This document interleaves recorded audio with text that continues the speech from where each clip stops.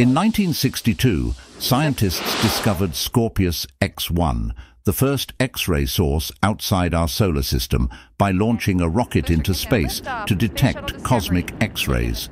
This significant finding marked a new era in astronomy.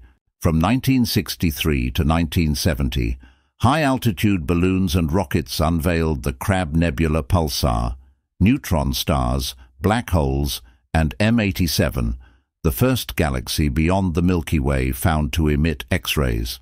Fast forward to 1999, NASA launched the Chandra X-ray Observatory, revolutionizing X-ray astronomy.